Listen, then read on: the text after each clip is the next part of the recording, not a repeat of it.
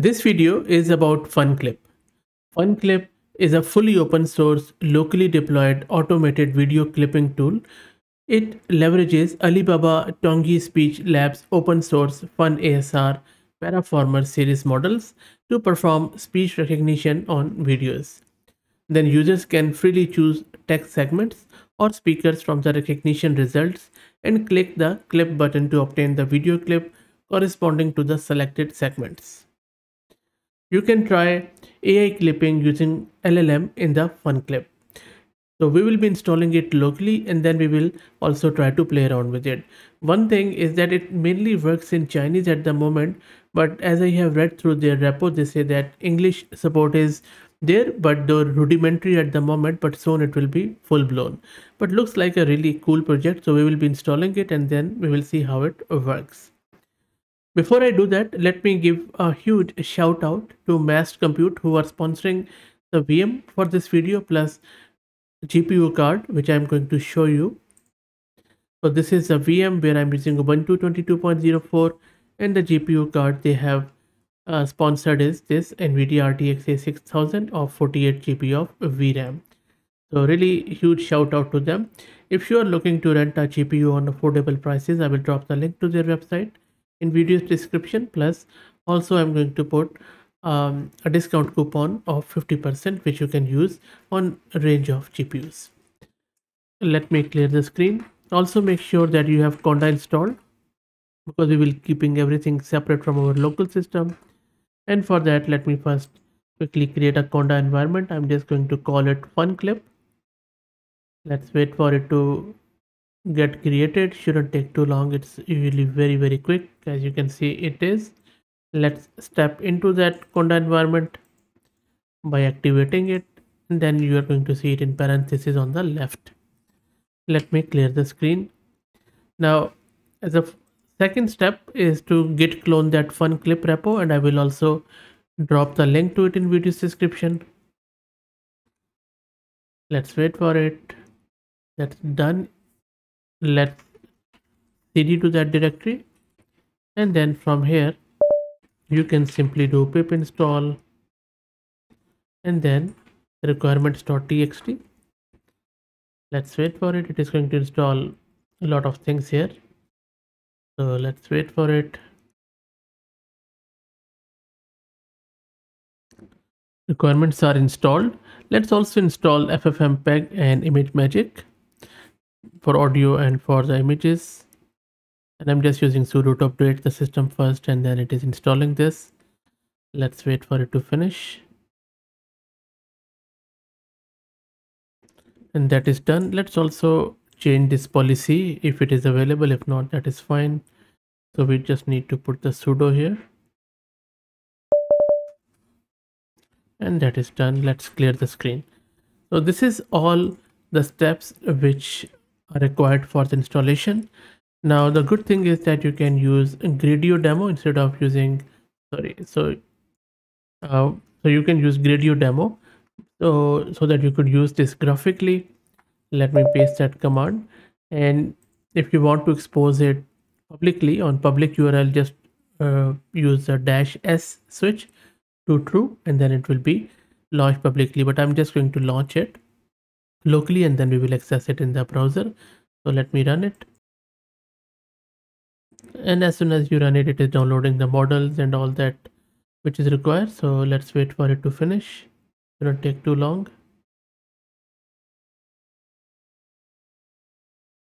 Just downloading some of the stuff, and it is initializing the video clipper at the moment, and there you go. So as you can see, it is now running at our local host at port 7860. So let's go to this browser and try to access it. I'm pressing enter here, and there you go. Now I have no idea about Chinese, but I will try my best to decipher it. So you can drop your video here and audio here, but I'm just going to use a demo video from their website. Maybe I'll just select this one.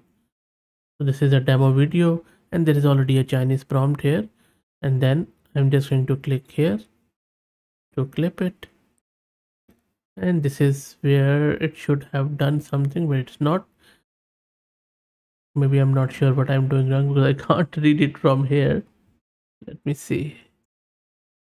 So if you check here, it is just I think I didn't give it proper inputs and output because I have no idea what I'm doing.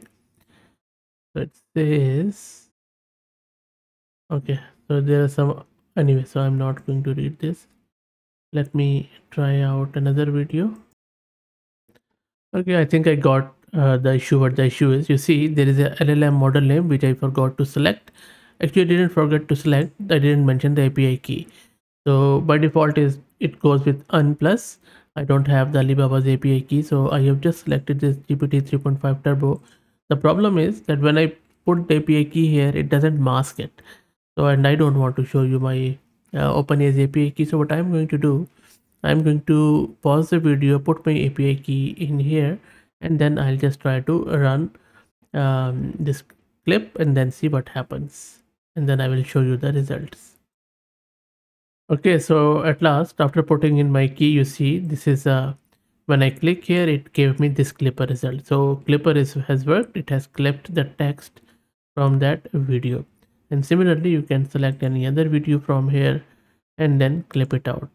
But I can imagine, of course, if you're English speaking like me, I think it will be hard to understand it, but looks really cool. And hopefully they will be releasing the English version as soon as possible, because I can see that there is also some sort of text speaker clipping, which looks really cool.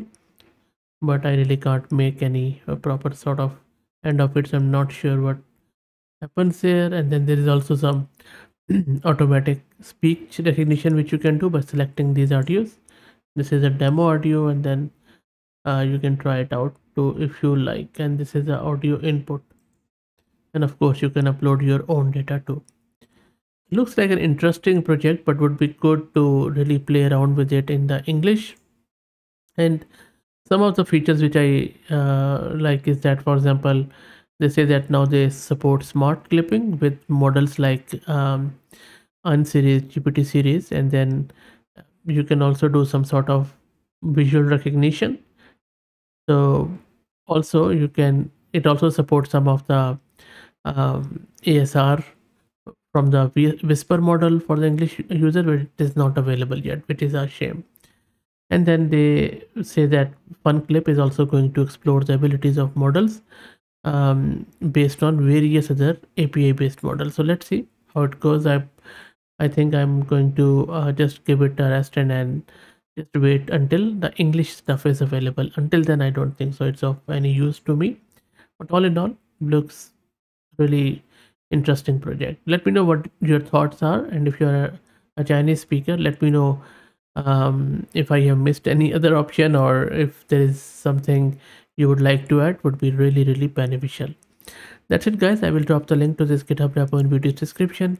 If you like the content, please consider subscribing to the channel, and if you're already subscribed, then please share it among your network, as it helps a lot. Thank you.